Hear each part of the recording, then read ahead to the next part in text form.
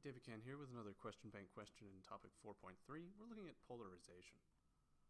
So at the start of the question, it says, state what is meant by polarized light. Polarized light is light where the oscillation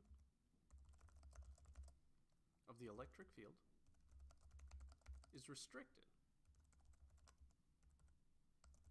to one dimension only.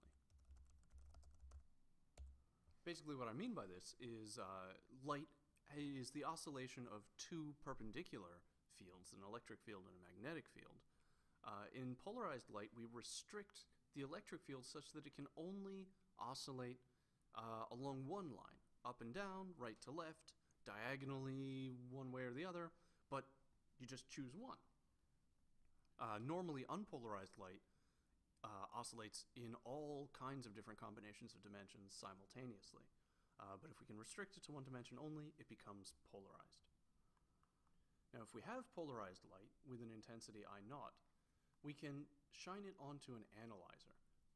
The transmission axis of the analyzer makes an angle theta with the direction of the electric field of the light, so we'll rotate the analyzer around the light, making an angle theta. Calculate in terms of I0 the intensity of the light transmitted through the analyzer when that angle is 60 degrees. This comes to a simple relationship, which I think is in the data booklet.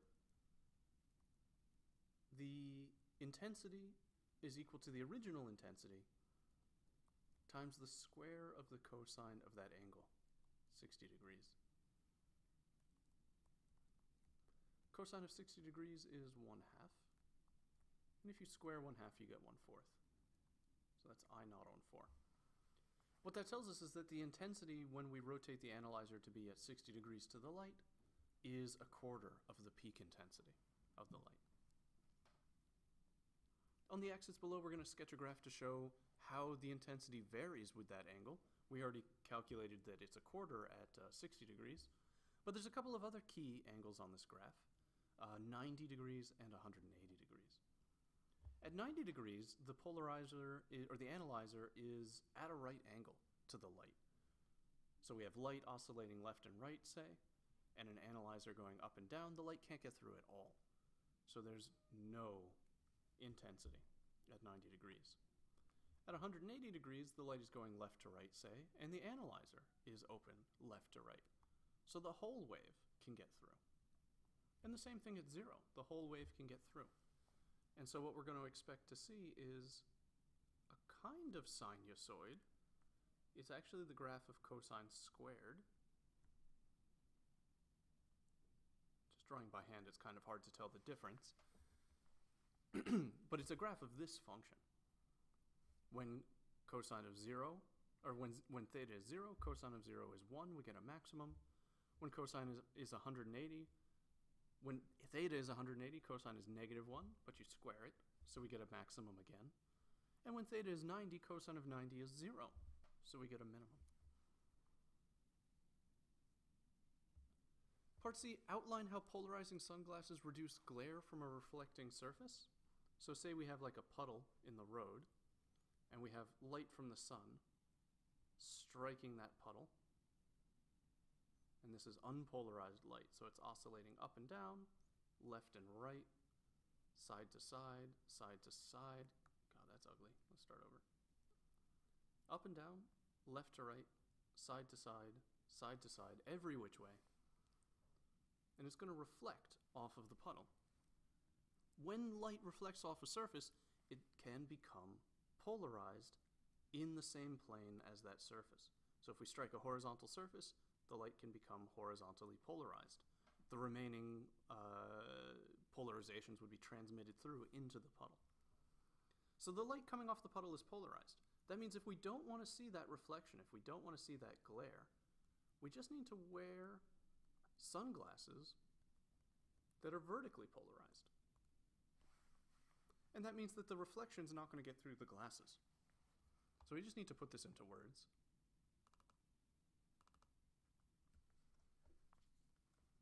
When light reflects, it can become polarized. We'll spell If the reflection is off of a horizontal surface,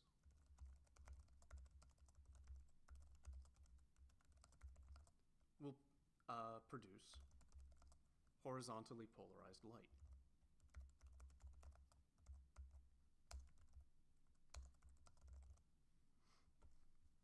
So therefore,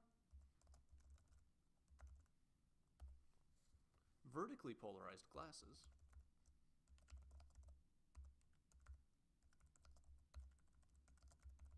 will block horizontal reflections, like glare. Okay, so 3 key points there. The light coming off of the reflection is going to be horizontally polarized. Therefore, we need vertically polarized glasses to block that reflection, to block that glare. Just really quickly, I want to come over to the mark scheme to point something out to you. Part C, we see those same points in the answer, but also this. Award full marks for a clearly labeled diagram. Even full marks are available for that. So coming back to my answer, I just drew my diagram to help explain what I wanted to put into words, but if I had put some labels in there, like unpolarized light,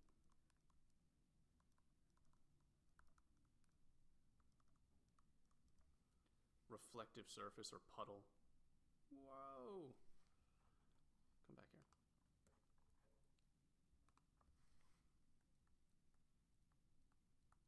Polarized light, yada yada, you get the idea.